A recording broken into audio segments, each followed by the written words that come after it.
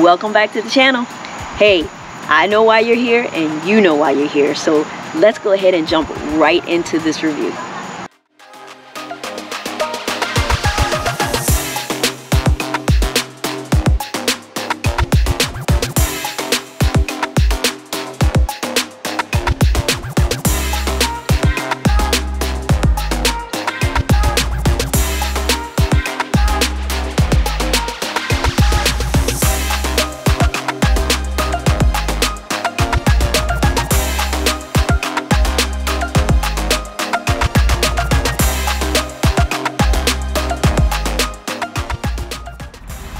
So I gotta tell you, my favorite feature of this mower is gonna be the self-propelled feature. Let me show you why. This that you see right here is cut at 4 inches. For the summer, I keep my grass cut high, and in the fall and the spring, I keep it cut at like 3. When I cut over here horizontally, it is a little bit of a challenge, and you may ask, well, why don't you just cut vertically every time? Well, it's not a good idea to cut your grass in the same direction often, so you have to switch the pattern up. So when I do, which I don't look forward to, I do this horizontally, and check this out without the self-propel.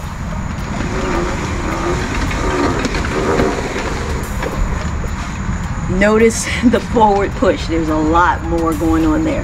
Now let me do it with the self-propel.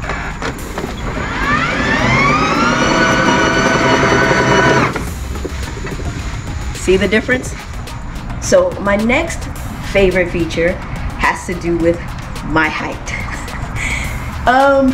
I'm short, and so I am so glad that this mower has different levels based on your height. Let me show you.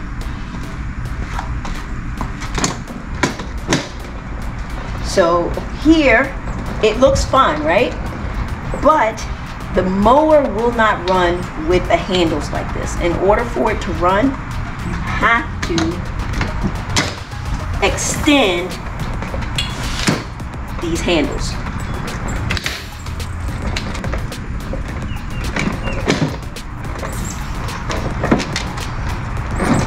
Now, I definitely can't mow like this. This thing is right up in my face. So the level that works for me is, and there we go, a lot more comfortable. So that is by far my second favorite feature of this mower. Okay, let's talk a little bit about this dual blade feature on this lawnmower. Just had to make sure I took the battery out of there. So here you have the dual blade system. Put my gloves on, and never mess around with these blades without having on some gloves. And let me show you something really cool. Hold on one second. All right, for changing these blades, Ego makes it pretty safe and really easy to just kind of stick that in there, so that when I go to take these blades off, it hits the screwdriver there, and I can just safely take that off. Now, another thing that I really like is this interchangeable blade here that is the actual mulching blade, is what it's called. And you can see the grooves in there. Sets it apart differently from this one that has just the one groove. This one is supposed to mulch better. For the summer, I just use the regular blade, but for the fall, I'm gonna go ahead and switch it to the mulching blade, because it'll grind the grass blades up a little bit smaller. So the blades. The next feature I'm gonna show you is one that I haven't used very much. It's lights. It has lights on it. I've used it once actually. I had to come out here and mow late one night because the grass was really high. I really needed to get it done, but it was so hot during the day that I wanted to wait until it cooled off. So let me show you the lights.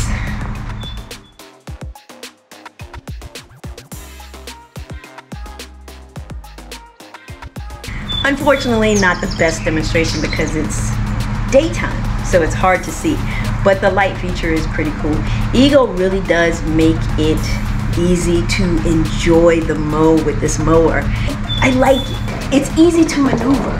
And a lot of times that's what we want. We want ease of use with these things. And for that, This Ego Power Plus hits the mark. It is an easy to use, easy to maneuver lawnmower. Coming in just around 50, under 60 pounds, it makes mowing your grass pretty simple. This mower does the job. And the runtime, I've never had a problem with it. I've always had at least two lights left on my battery when I finish mowing. Now my lawn is just under 6,000 square feet, front and back. I can go on one battery. I can go on one battery and still have 2 lights left on it. So to me, that's at least another 30 minutes left to mow. So the battery has never been an issue. Guys, ultimately, this is a really good mower, and I do recommend it. I give it an A-, but that's just, the reason it's not getting a solid A is because I'm wanting, you know, that immaculate striped lawn, and I know that I can't get that with this plastic deck and the weight of this mower. But for the DIYer, it's perfect. It maneuvers well. You have the lever adjustment. You have the self-propel. There's nothing I have bad to say about it. It even has some safety features on it that, you know, I stumbled across because my mower wouldn't start, but it turned out to be user error. I tightened the bolts a little bit too tight, and when you do that, there's a safety feature built in, whereas the mower will not start, because I'm sure that will damage your mower. So I figured that out, loosened it up, started right up. And this thing has been a beast for me since I've had it. So, and I've had it just over a year. So with that ends my review. And as always, any feedback, put them in the comments below and let's talk about it.